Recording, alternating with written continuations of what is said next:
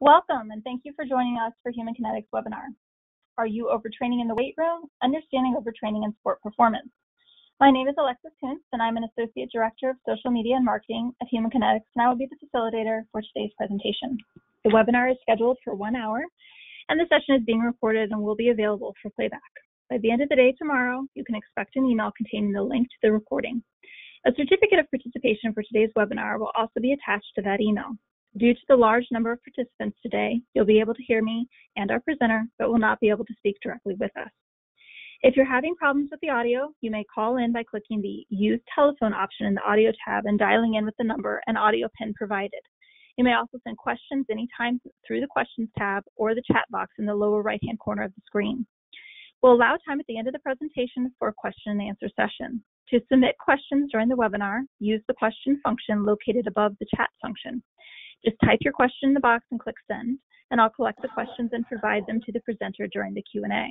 We're looking forward to a great presentation today, but first I'd like to give you a little bit more information about our presenter. Andrew C. Fry, PhD, is a professor in the Department of Health, Sport, and Exercise Sciences at the University of Kansas. After obtaining his bachelor's degree in physical education at Nebraska Wesleyan University, he earned his master's degree in exercise science from the University of Nebraska, Lincoln, and his doctorate in exercise physiology from Penn State University. During his 2-year postdoctoral training, Fry studied cellular and molecular muscle physiology at Ohio University. This was followed by 13 years at the University of Memphis, where he was the director of the Exercise Biochemistry Laboratory. At the University of Kansas, he helped develop the research and coaching performance team in collaboration with University of Kansas Athletics. His research interests over the years have consistently focused on physiological and performance responses and adaptations to resistance exercises, as well as overtraining. Fry is a past vice president of the NSCA and a recipient of their Outstanding Sports Scientist Award and their Lifetime Achievement Award. So without further ado, I'm going to turn the presentation over to Andrew. Welcome, Andrew. Thank you, Alexis, and thank you everyone who joined us. I'm really pleased to be here today. I bring you greetings from Lawrence, Kansas, where we're huddled down here amid the pandemic. I hope everyone is doing well wherever you are. But regardless of that, we're able to get together to talk about one of my favorite topics, and that is really several topics. One, it's resistance exercise. And more specifically, it's what happens when you do too much resistance exercise and you become overtrained. And I've had a long interest in this since my graduate study days, and I've kind of kept this line of research going for a long time. And I've come to understand that this is a hard to understand and hard to study and hard to get your mind around topic. So we'll talk about this today, and we'll do some operational definitions and some clarifications.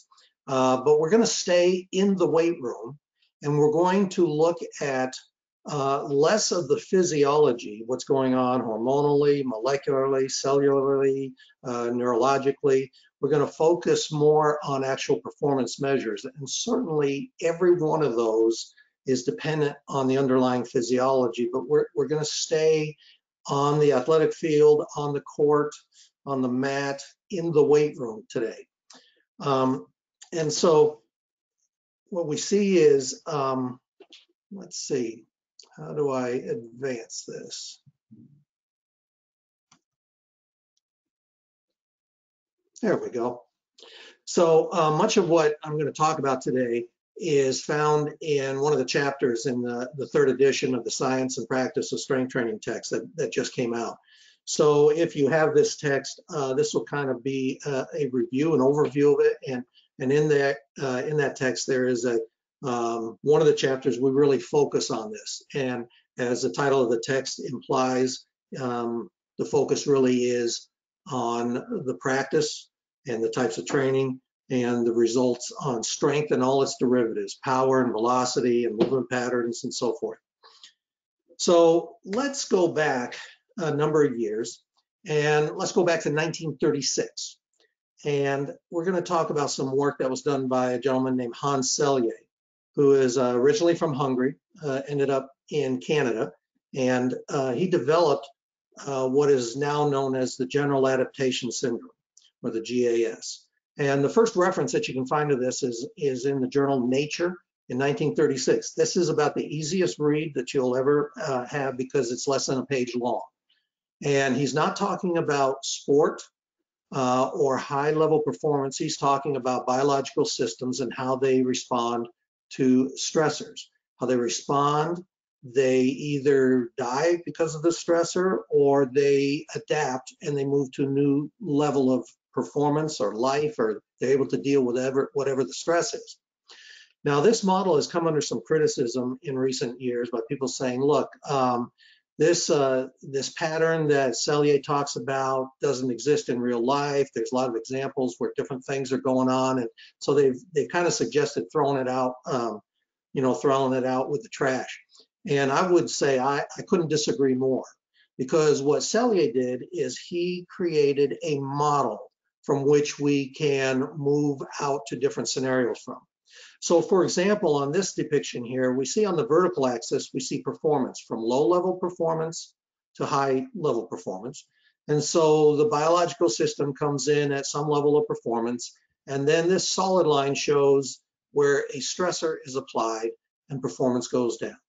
And at some point, the stressor is removed and the biological system begins to recover, and it now adapts to a new level of performance. And whether it's a single-celled animal, or whether it's a plant, or whether it's you or me or one of your athletes, there is a pattern that emerges. Now, granted, this is a very simplistic design, but there's an awful lot of information in here that we'll walk you through.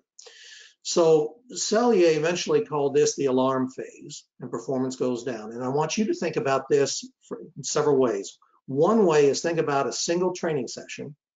You go in, your coach gives you a training protocol, you do it, you're fatigued, your performance is down, but then you leave the training hall or the practice field and you begin to recover. And in theory, if your recovery is good, you can come back and you make a little bit of a gain. Now this picture shows a huge gain, but it's just for illustrative purposes. But you can also use this paradigm to look at a phase of training where maybe I'm going through 2-a-day practices, and now the coach backs off and I'm getting ready for my first competition, and hopefully my first competition is out here. Now there's a couple things I want you to notice. One is, if we look on the right side, we have different levels of performance. And if the stars align and I have a good training program, I really want to have my peak performance or my personal best up here. But all of us know that there's many times where I perform sub-maximally. I do okay, I'm not beat up, but I'm not performing at my peak. And sometimes I have other things going on. We'll talk about these, where there's not enough training, where there's not enough recovery, or these terms that we'll talk about a little bit more, different types of overreaching, or here's the big daddy of them all, overtraining, where it takes long-term recovery. And I want to say, before we go any further, I am a firm believer that overtraining is an overused term. Everybody talks about it. When people are surveyed, 70% of the respondents will say, yes, I've overtrained. If I ask my students in my classroom, a majority of hands go up, oh, yeah, I've overtrained. But we have to realize the classic, and we'll talk about this, the classic, the official definition of overtraining requires very long recovery, not just a weekend off, not just backing off a week or a little bit.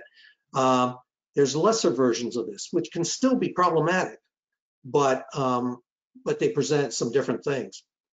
So here we see a typical training pattern.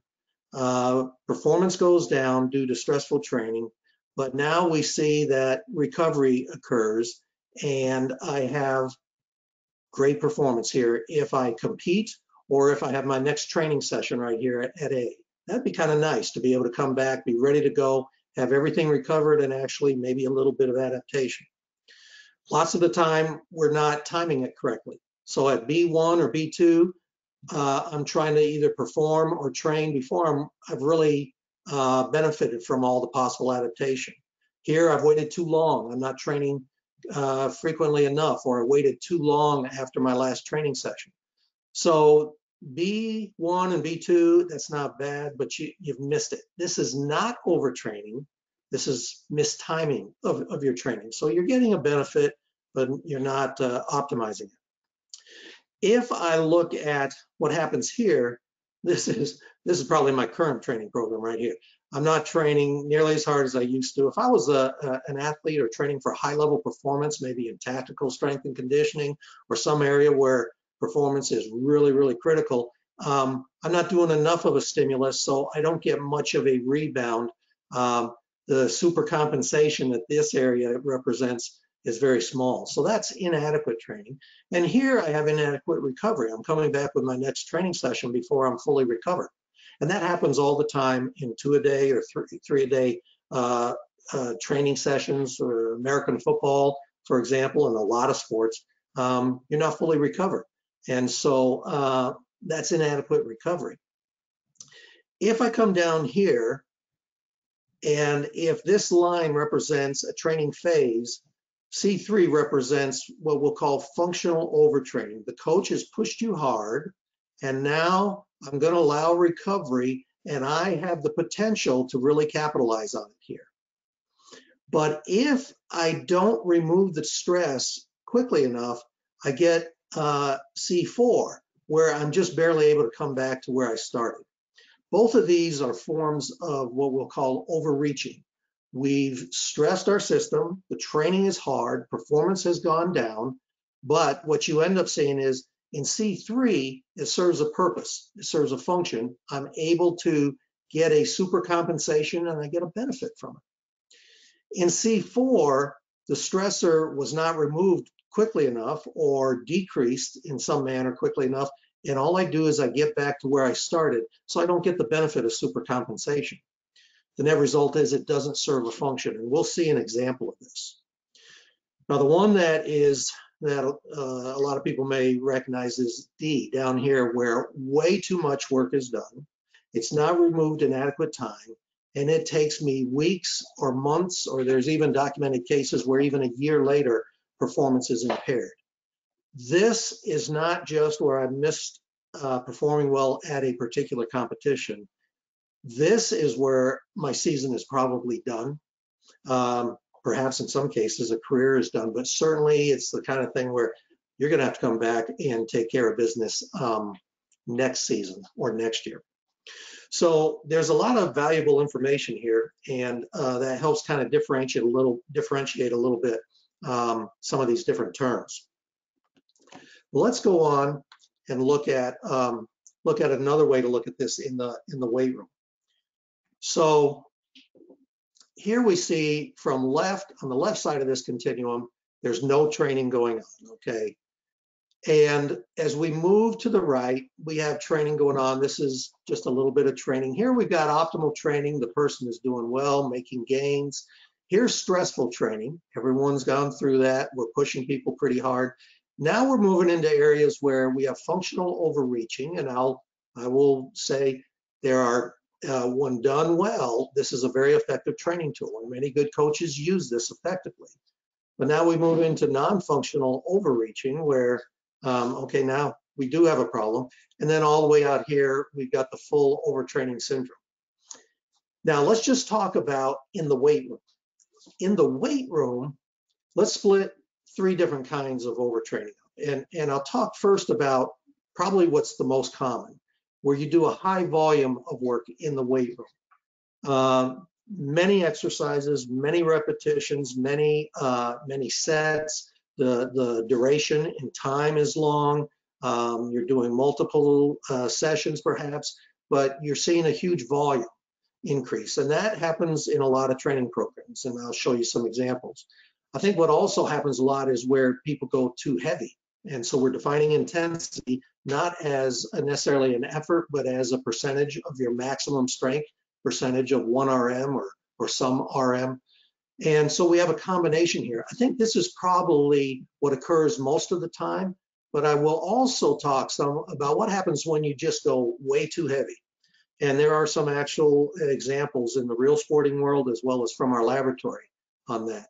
And so not all of these are the same. And we're going to see, for example, high volume overtraining or overreaching exhibit some of the same characteristics physiologically as endurance athletes. whereas we see some really different things going on at the high intensity end. It's a little bit like comparing physiologically what's going on with a marathoner versus a shot putter. And the training is quite different. The physiological adaptations are different. The performance is different. Likewise, what's going on with overtraining is very different. Now, a few years ago, the American College of Sports Medicine and the European College of Sports Science formed a task force, and the task force put together two documents that you can find in either Medicine and Science and Sport and Exercise or the European Journal of Sports Science in 2006 and 2013 that said, one, overtraining is hard to understand. We got to get some common terminology, and we need to have some operational definitions. And so this helped in many ways. And so what we see here is in this column here, we have a single training session. So in a single session, I have some recovery that's required, and I can recover in a day or two. Okay. Hopefully the net result is, if it's a well-designed program, I get an increase in performance. But let's go to the far right side. Let's go over here to the overtraining syndrome. We're going to call it the syndrome because this is the collection of symptoms or characteristics that happen when you overtrain or do too much. So overtraining is the process, and the overtraining syndrome is the result. And this will take you months to recover, and you have a decrease in performance.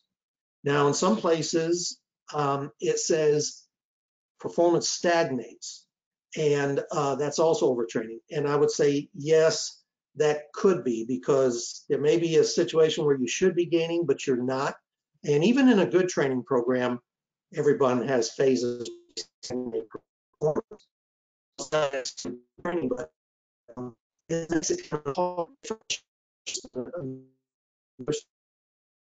problem. So quite often we see decrease in performance, training very hard. In the middle is overreaching. Sometimes we have short-term reaching where I can in just days or weeks. Be like your training camps for many sports, or certain short mesocycles for say a weight training program. Functional overreaching, so let me back up. Functional overreaching, there's a benefit from this, and you rebound and you're able to capitalize on it.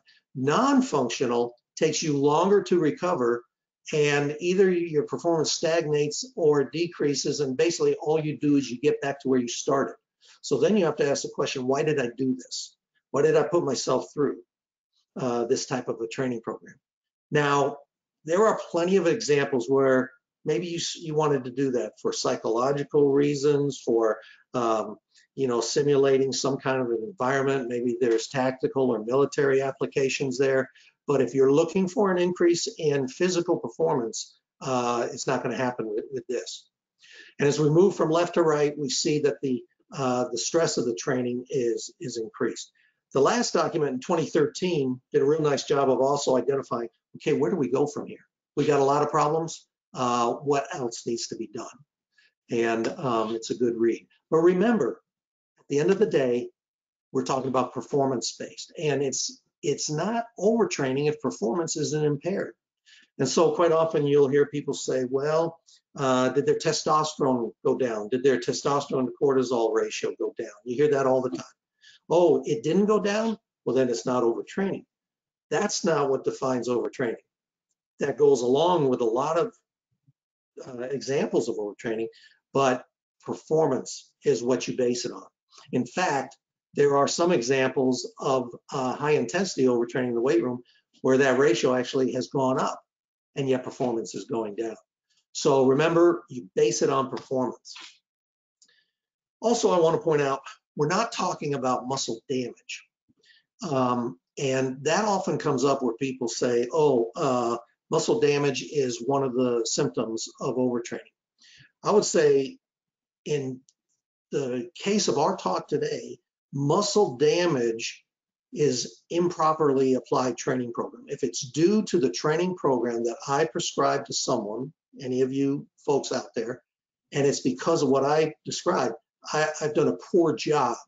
And in fact, this can lead to very serious conditions such as rhabdomyolysis. Rhabdomyolysis is, some people kind of scoff or brag about, yeah, I've had rhabdo. This is nothing to be laughed at. And I'm not a clinician, but I do know this, it leads to kidney damage and kidney failure, and in extreme cases, it can be fatal.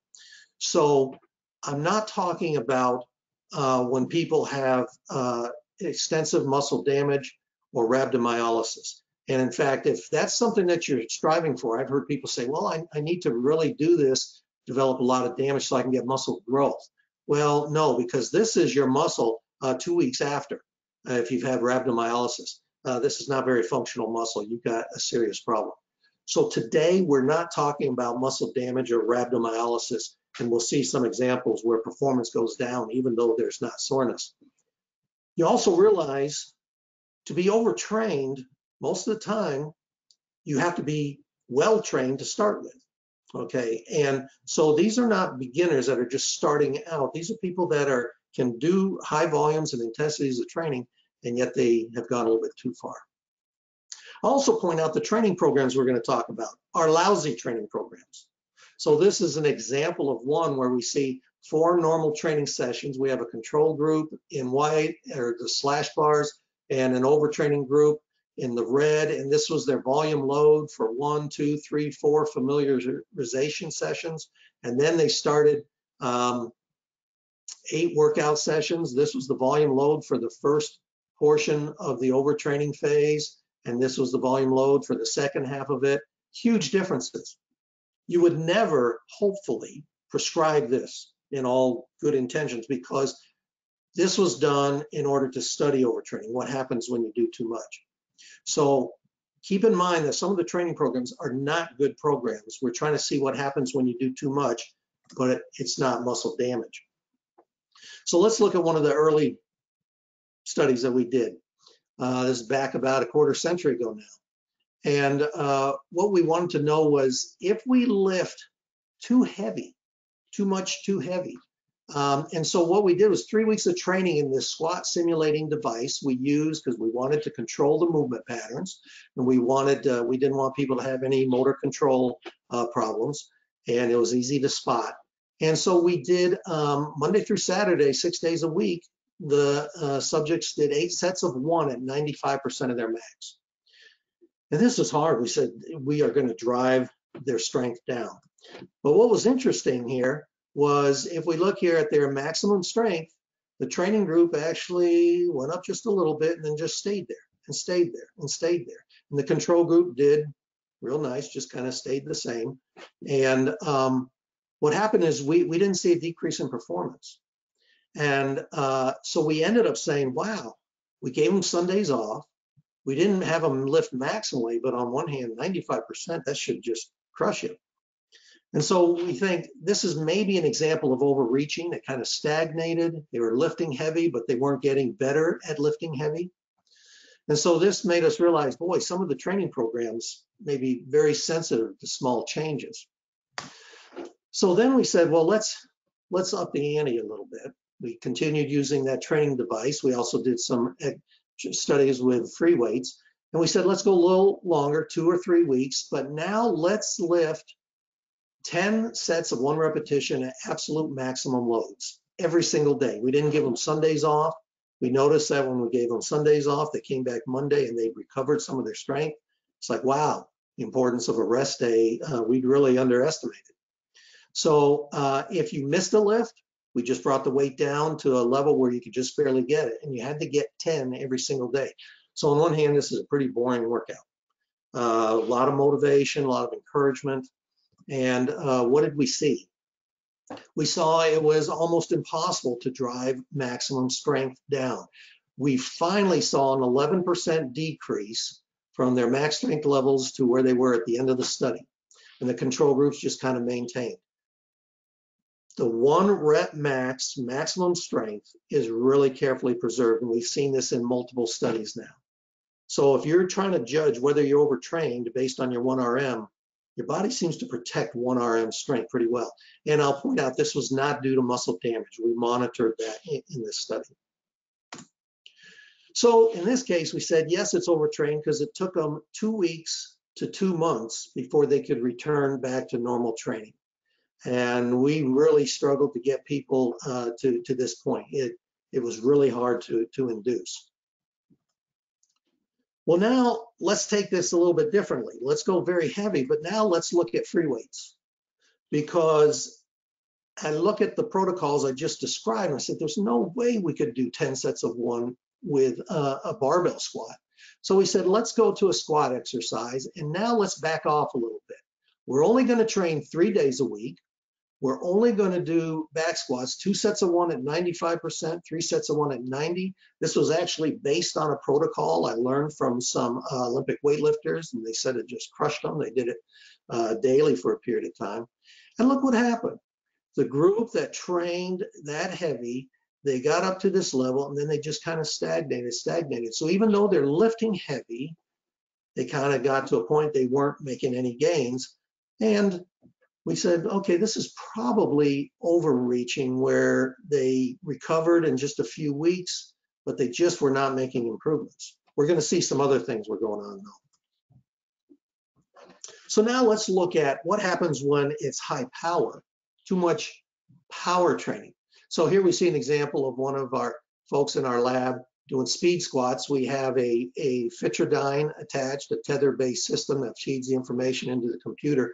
And they did speed squats and trained twice a day, 15 sessions for 7.5 days.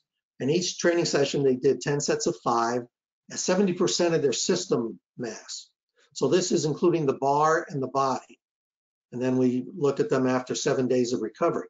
Well, let me describe this. This gets a little confusing. This is not a very heavy load. So, for example, if you weigh 100 kilograms, and your max squat is 100 kilograms, that means the system mass, your body plus the bar, because both are moving during this exercise, is 200 kilograms. So we take 70% of that, which is 140 kilograms, but your body's taking care of 100 kilograms.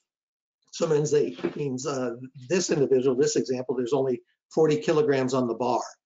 So I want to point out, none of these subjects ever struggled through a repetition. If their speed slowed down, we bring the weight down so they could maintain speed. But it's a lot of it. So one thing that's interesting, their maximum strength didn't go down. However, we're going to call this overreaching because what we're about to see here. In this case, we see, well, I'm going to back up a little bit. This is the max strength. So in a study that did something almost identical, Dr. Justin Nicole out at Cal State Fullerton, Cal State Northridge, my apologies. When he was in our laboratory, he did a kind of a replication of excessive speed squat training. And again, whether you're in the control group that's open circle or the shaded group, back squat strength did not go down. Knee extension strength did not go down. In fact, it went up just a little bit. So even though you're doing a lot of power training, it doesn't hurt your maximum strength. But once again, because of what we're going to see in a minute, this was overreaching because it does affect power. Well, what happens? Let's look at some other protocols. What happens when you're doing a huge volume? So the volume load goes way up. If you want to calculate the total work in joules, that goes way up. The sets, the reps, the frequency, however it's done, the number of exercises. We see that there's a number of studies that have looked at this. And what we see is that the individuals, they make a gain, and then they get 1 or 2 weeks of very high volume training thrown on them. Performance goes down. And we see that strength levels go down, but then they kind of recover once you remove that stimulus. So whether this is overtraining, it's probably a form of overreaching. This has occurred in a number of scenarios. These 2 lines actually represent, one was a group that got a supplement. So whether it's creatine or carbohydrates or protein or pre-workout, a number of supplements can help you deal with this stressful training here. This group got the placebo, and this group would get one of the supplements. So some of them do have a beneficial effect and help people not help them tolerate the training stress a little bit better. So again, I would say this is an overreaching example. Let's talk about the sport of American football. Okay, and this is a crazy sport. I love it. It's crazy. There's so much going on. It's understudied, in my opinion. But let's talk about what's going on in the off season. So here we see what's going on for the barbell squat and the bench press for a subset of American football players at a collegiate setting. Test one was their maximum squat strength when they got back after the holiday break in January. Test two was after 4 or 5 weeks, I forget which it was, where they're only in the weight room. And test three is they continue lifting, but now one of the other coaches has implemented an early morning conditioning program with a huge volume of foot contacts for plyometrics, a huge volume of sprint interval repeats, agility runs. Basically, we're going to work you for about 45 minutes to 60 minutes till you can hardly stand, and then you can go back and lift in the afternoon. And then we have spring football practice here. And what we see is maximum strength. The lifting program did a good job. People got stronger, but now let's add this conditioning program. And the lifting program adjustments were not made. They were making good progress before. Why not continue? Instead, the conditioning program interfered. And then they didn't do any lifting during spring football, and they got back right where they started. Same thing for upper body. Good gains, and then starting to drift back down. The net result is they started out right where they ended up right where they started. Why did I even do this in the first place? This winter lifting should be some of the best time to make gains for this sport. So in this case, I think this is a clear example of non-functional overreaching. It was a missed opportunity. No one was injured, not muscle damage, but a real problem. Let's look at a completely different sport, Olympic style weightlifting. We had a chance to look at the junior national squad here in the United States. And for 2 years in a row, they did a week of very stressful training, where training volumes were increased tremendously. And a year later, a number of the same athletes came back and did the same protocol. But what's interesting is if we look at their snatch strength, now these are 15 to 19-year-old young lifters, kind of the future lifters in our country at the time. We see that their strength didn't go down. Not much difference, no significant increase. It did increase the next year. They were a year older. But 1 RM strength on the snatch lift did not go down. However, this was an example of overreaching because we saw other performances went down, and they were spending a lot of time doing fairly heavy lifts, but they weren't getting the benefit. Now, I'll point out here, this is overreaching, and I would say probably functional, because each of those lifters, 3 weeks after that stressful training phase, they had a major competition. And it was documented that many of them did very well, rebounded well, and so they got a super compensation effect. One thing, though, among that group is when we saw people at the beginning of that stressful phase, and then a week later, after a huge increase in the volume for the whole week, and I say greater than or equal to a 3-fold increase in training volume, that was the minimum difference. For many, it was much higher. The bar trajectory started changing. And if you're into weightlifting, you know that you have to be careful about swinging the bar away from your body. And the coaches and video analysis documented that bar trajectories were starting to change. Not enough to become a problem yet, but it was thought that this was an impending problem. So what can we say about strength? In strength, I think we can say this is pretty stable. It's hard to decrease strength, and it's not a sensitive indicator of training status. We think it's very specific to the exercise that's being trained. We think that high volumes of weight training might produce a slight decrease in strength, but we also know that high power training doesn't seem to have an adverse effect on it. We think that free weights, you're more sensitive to overtraining than on machines. And what's going on outside the weight room can be a really big factor. So I think that's something that we need to keep in mind. If I am a strength coach and you came to me as a sport coach and you said, wow, my athletes are they're just not very sharp. What are you doing in the weight room? And I say, hey, their maximum strength is fine. You know, just test them. They're okay. They're maintaining. That really is not an adequate test, because maybe there is something I'm doing in the weight room or somewhere else that could become a problem. Well, let's take a quick look at some other possible variables we might want to look at, because 1RM strength is pretty simplistic. So how about isometric force? And sometimes we'll do this with a knee extension test. We can do isometric tests with other modalities. We've never found this to work, to be sensitive to this. And if you look at pre-overtraining, the middle of overtraining, post-overtraining, overtrained group, control group, there's no significant difference here. We've never seen it. It's like, wow, we're kind of wasting our time monitoring this.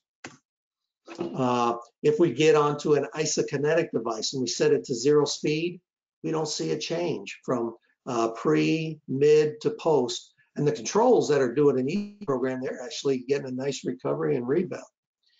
So isometric tests, no. But if we start moving the joint, and this is slow speed, 30 degrees per second. This is high speed, I think it's 300 degrees per second of knee extension.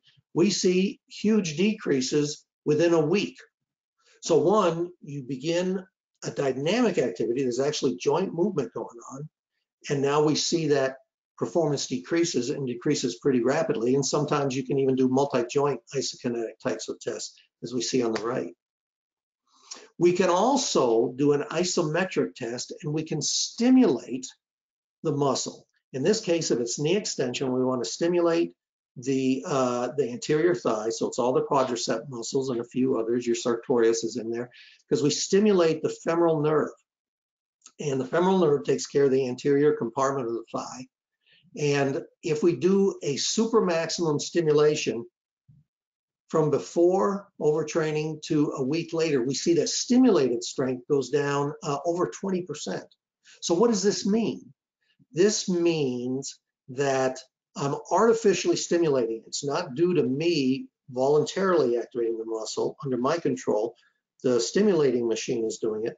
Something is wrong in the muscle or in the neuromuscular junction, or conceivably along the neural pathway from the site of stimulation, which is at the top of the thigh, right next to the femoral artery, is where you stimulate. Now, from a physiological standpoint, I'm all excited, because this is a huge, this tells me something's going on out there. But it also tells me I've done something here that's not muscle damage, and it's impairing performance. How about rates of force development? So how much does force go up, and how long does it take to get there? So it's in newtons per second, and we've done this with knee extension. I was so excited about this, and it was so disappointing. We have never found knee extension isometric rate of force development to be effective. Very disappointing. Okay, well, so we've kind of moved a little bit away from that. However, I do want to point out a real popular test that Dr. Mike Stone at East Tennessee has made very popular, and a number of others as well, is isometric mid-thigh pull. And we don't currently do this in our lab, but we will begin to this coming year. And so basically, you're using your entire body, and you are looking at, these are just a sample force time curves. And the solid line is, let's say this is a normal pre-overtraining. The dotted line is what I'm supposing might happen with overtraining, where now it takes longer to get there. Maximum force is probably the same. It would be my guess. I don't know that for sure, but the slope here changes. And if I'm an athlete, that's a problem, because now I'm able to generate force not as quickly. And if my opponent isn't experiencing that, they have an advantage. So I think this is a very promising kind of test, because there's evidence that it's responsive to different phases of the training program as well.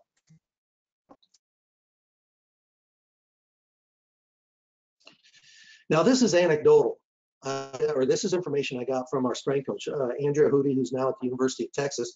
For a long time, she was here at Kansas, and I loved going over to her shop and talking with her and finding out what she was doing. And and they still have it. Luke Bradford is in charge of the weight room now there, where they have 6 plates, and they're able to every day, if they want, do vertical jump tests and look at the force curve on just a standard counter movement vertical jump test. One of the variables they see is this eccentric rate of force development. And there's a lot of different ways to calculate rates of force development. But she has felt through years trial and error and seen it in her athletes that this eccentric rate of force development may be sensitive to the training loads. Now, I want to point out, this is not scientific, but this is extremely valuable because everyone thinks a sports scientist comes up with ideas for the coaches, and that happens. But I think more of the time, the coaches are trying things and seeing things, and thank heavens they tell us where we can go back in the lab and see if we can make some sense out of it. So that could be a dynamic, explosive activity that maybe there's some validity to, and that warrants looking at. However, remember, height, jump height is not very sensitive. So it doesn't matter how high you jump. I mean, how stressed you are, jump height isn't affected. How about power? Let's look at what happens to power. And so here we have a control group that's measuring power at light, medium, and heavy loads. Look at the overtraining group. Power is not affected except at the loads that they trained at. We see this huge decrease. This is when people were doing heavy single lifts. So now it's like, wow, power may be more sensitive. But again, jump height was not affected. There's so many different ways that a body can attain a jump height that we think that's how they accommodate. How about the power that occurs when you're doing very stressful training? And here we see pre-overtraining, post-overtraining, and then a week of recovery. And we see that the overtrained group, their power at least the barbell power at 70% loads decrease and then recover. And we also see the same thing for the velocity of the bar. So power decreased, velocity decreased, and we've seen this again in the recent study by Dr. Nicole with speed squats training, where you're doing a lot of high power training, and yet the overreach group just kind of stagnated. The control group actually was making nice progress. So we think power is more sensitive. And we saw this with the football players. As soon as they did that early morning conditioning, power started going down and vertical jump height just kind of stagnated. And this is not what you really want for off-season training. So we think this is a great example of non-functional overreaching.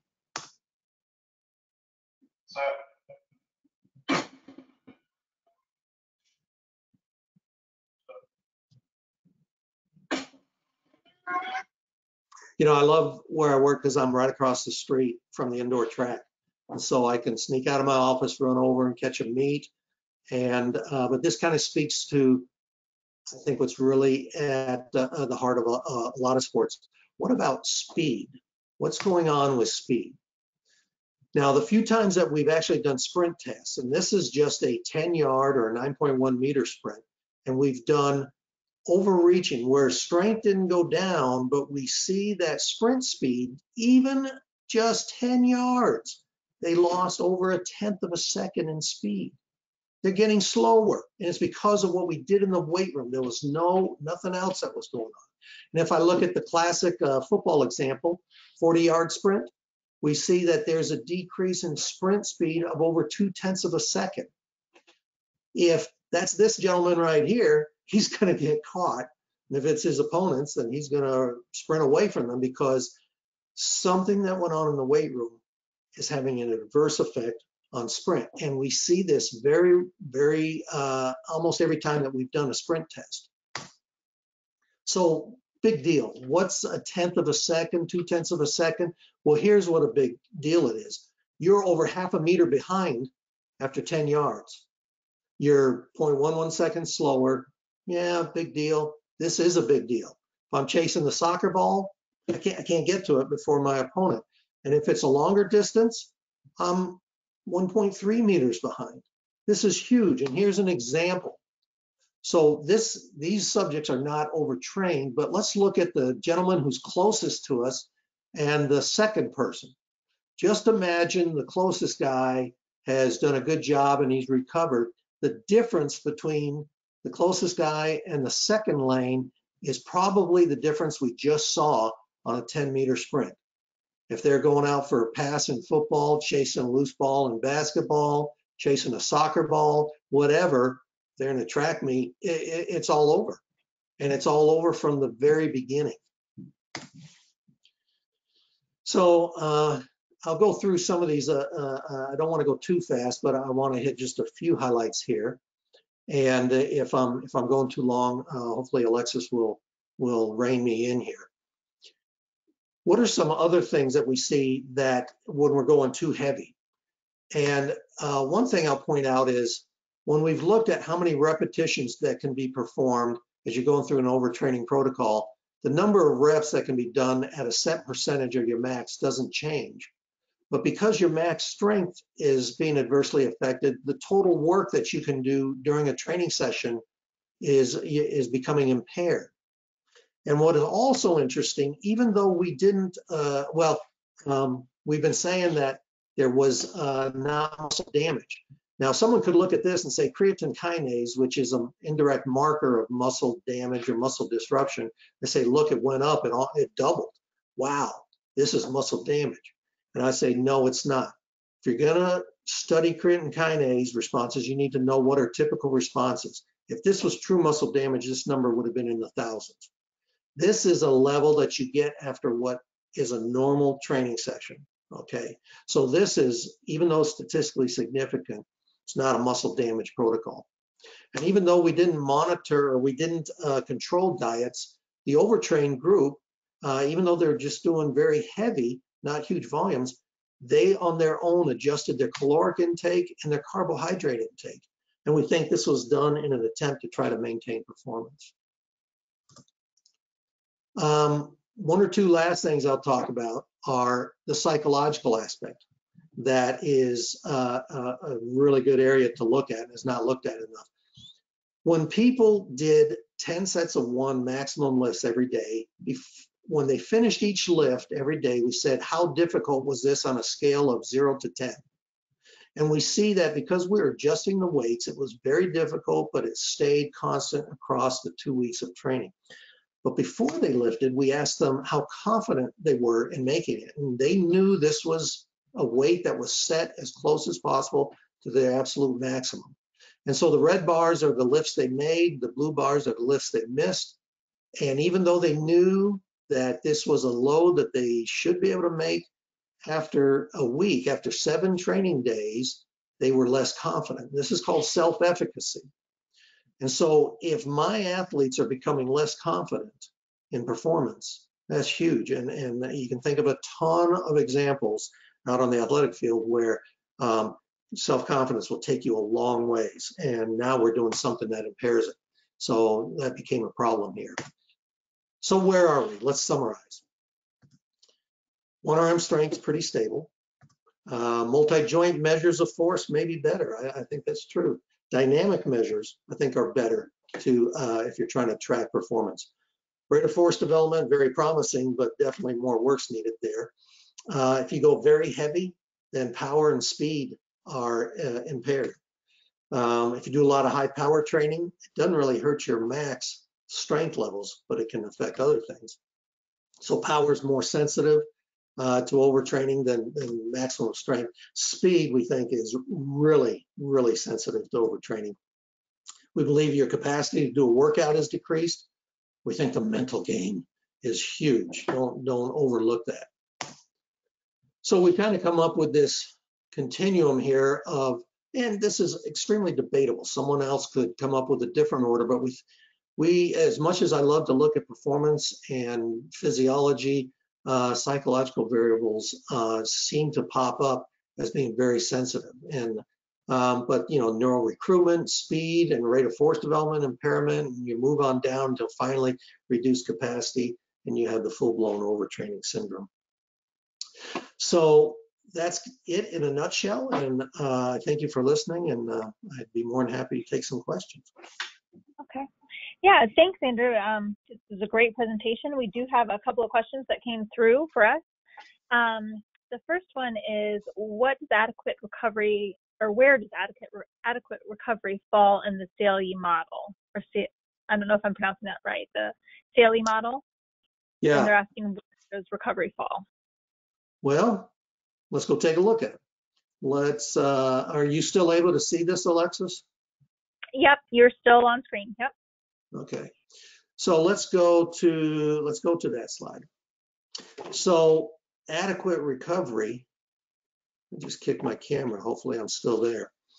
Adequate recovery is, if you are, at least in theory now, you have made a positive adaptation if you're anywhere here underneath in this area of the supercompensation or overcompensation curve. Ideally, you're up here at A. This is where, okay, wherever it is I am in my training, that's optimal. You're not always able to do that. You don't get, you've got to plan your training around your competition schedule.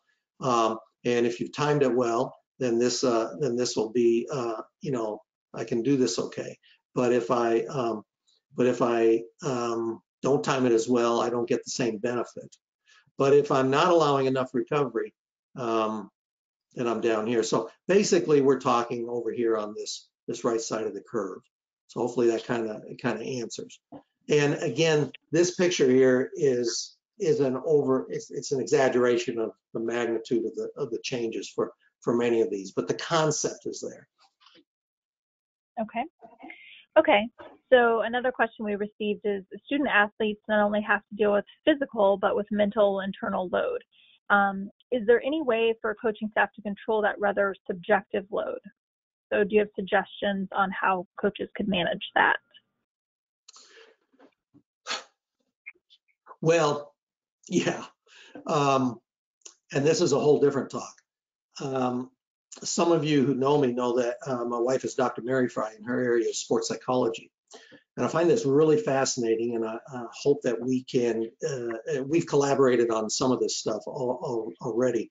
But one of her areas of study is creating, it's the achievement goal theory, where a coach or a professor or teacher or a supervisor at work or whatever, the person in charge can create a climate that fosters an appreciation of effort and fosters an appreciation of improvement, as opposed to just performance. Obviously, an athlete is training to enhance performance.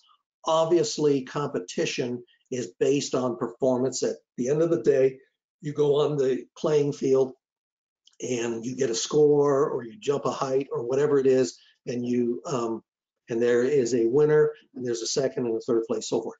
But at some point, you also have to say, look, if I can train my individuals and create an appreciation, if everyone gives me their best effort and everyone shows improvement, what more can I ask for as a coach or a personal trainer or as a professor? Not everyone's an A student. If I can spark some excitement or desire in my students, maybe that's the same thing. But creating that environment, and that environment also affects the physiology. And we've done some work. We didn't talk about it today, but I've done some work in conjunction with my wife's exercise and sports psychology lab, where we look at the stress hormone response to these different environments in a teaching and learning and performance environment. And I kind of went into that thinking, we're not going to see much. I was astounded at the difference. And, we've probably all had teachers, professors, bosses that we just detested and just turned you off completely. And it's like, that's a shame, because it doesn't have to be that way.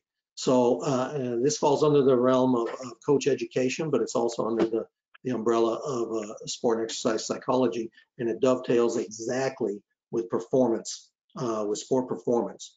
And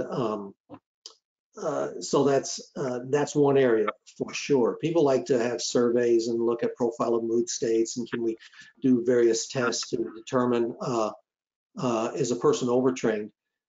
And this is not scientific, but I believe that there are many very good coaches that are attuned to what their athletes are thinking and doing, and they can tell when something is amiss. And it's not a perfect science, but you know, and I'll put that under the sports psychology side of things. So those are just a few ideas. Okay. Okay. All right. When you're working with high school athletes, what are two that maybe are in 2 or 3 sports? How can you avoid overtraining for those athletes? So the question is, which sports? So let's say an athlete is in maybe 2 or 3 sports, and the person is asking about overtraining if they're participating in more than one sport. So how can you avoid overtraining in that situation? Yeah. So that's you know, that's a common problem at the high school level or at the youth level. You know, you have a multi-sport athlete. So you've got a couple things going on. I'll give you a couple scenarios. The classic example is in a high school setting. I play a fall sport, a winter sport, and a spring sport. And maybe I also have a summer sport. So I really don't have an off season. If you talk about youth sport before they get into organized sport through the school system, you've got kids who go to soccer practice in the morning, and then they do another sport, swim practice, you know, in the afternoon, and then they have a meet, and you know, I mean, they're in multiple leagues, they're in multiple, and it's all at the same time, and it's literally just going from one. I mean, it's just start of the day, they're shuttling from one sporting event to the next, which is another topic. But I mean, I have seen this. I've had athletes that I've worked with that are going through that, and but let's go to the school setting. You have to be able to accommodate the training stresses. You know that the practice stresses you may not be able to control. If you're not the sport coach, say it's a football in the fall, basketball in the winter, and track in the spring. And so you know that well, the basketball coach isn't going to back off, so the off-season football player can do you know, more training, say in the weight room. You're going to have to modify the training so that you can accommodate the practices that are going on in basketball. And I think what you're going to find is the volume is going to be pretty low. But the good news is you can still have a very effective training program with very modest training volumes. And it helps keep the individual fresher, cleaner, fresher, sharper, enjoying it a little bit better. But you will have to make an adjustment on the training volume. And you know, I used to be involved with running a preseason kind of conditioning program for baseball. Well, some of the guys were in the middle of their basketball season, and it's like you had to back off some of the conditioning stuff we did because priority was the in-season sport. So the good news is there's a lot of ways that you can decrease that, and they're not cheating themselves. That's probably the biggest problem. People are like, oh, I'm cheating myself. I got to do more and more. No, you don't. So I don't know if that's kind of a weenie answer, but decreasing the volume is going to be critical. Okay. Another question we have is if there are gender differences when it comes to overtraining. Great question. A gender difference. You know, I struggle with this because, you know, there's a lot of books out there that talk about training for women. And, you know, when I teach my strength and conditioning class, I really approach it where all these training principles are pretty much the same for men and women. Now, there are some differences. You know, you have the menstrual cycle and changing hormonal environment, and you have the issue of, for some individuals, water retention. Sometimes there's a decreased performance during certain times of the menstrual cycle. Those exist. But as far as the training volumes, that females are capable of doing, as long as they're at the same stage as far as training history, training experience, fitness levels. I don't see strong evidence that, okay, women just have to do less or they have to go lighter. This will date me, but some of you out there listening may remember when I was in high school, the longest event that girls could run on track was the half mile, 880 yards. It's now the 800 meters, because it was too, anything longer, that's a little bit tough for females to do. And it's like, we know that's preposterous now. So I think it's they're coaching. I'm not enough of an expert to know the approaches. I've heard enough coaches talk about, approaching their male and female athletes maybe a little bit differently, at least sport coaches. But still, the basic principles are going to apply, and you still need to have a good rapport with your athletes. And so I would say any of these things would apply equally to males and females. We have a couple questions about sleeping, and then one of them is also tied into nutrition. So it says, in a situation where lack of sleep and poor diet and other physical factors will contribute to overtraining, but people still must lift, what are your recommendations for that? So people getting enough sleep or certain nutritional needs in regards to overtraining.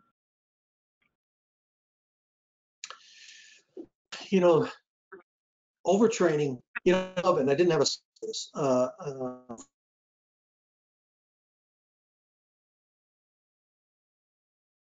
From East Tennessee, almost always has slides in his cumulative effect of stresses are cumulative. Everything's on. Today, we're just about what's going on in the weight room and a little bit of how sport-specific training ties in, but everything outside can be contributing factor.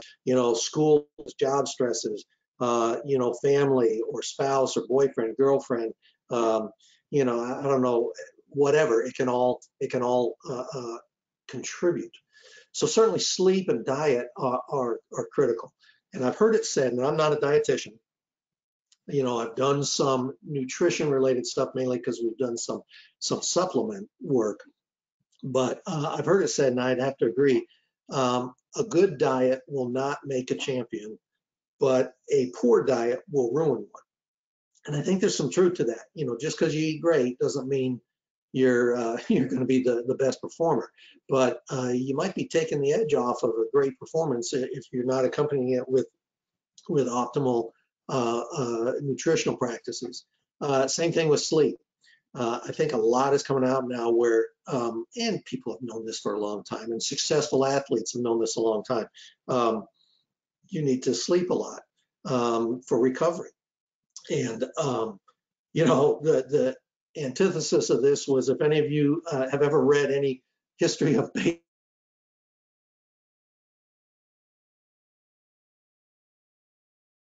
and all his manager was, as he come in, they've been to bed for it, don't perform.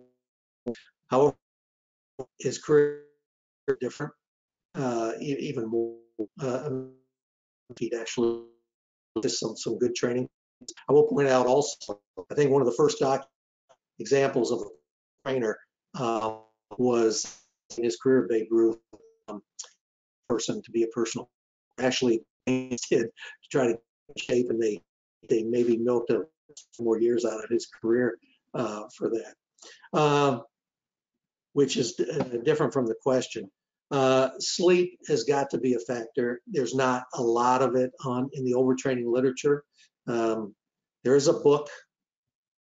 This has been quite a while ago. There was a conference on overtraining and overreaching, recovery in sport, that came out of Ulm, Germany. Manfred Lehmann organized it, and I believe there's a chapter in there on sleep. But it's an interesting area that should be looked at more. Okay. So we have a few more questions, but I think we're just going to address one more for sake of time. And the question is, how do you know if you're working hard enough in any given session or if you're overtraining? So can you tell in a particular session, or is this a cumulative effect? I think there's a couple things that could be really helpful. One of them is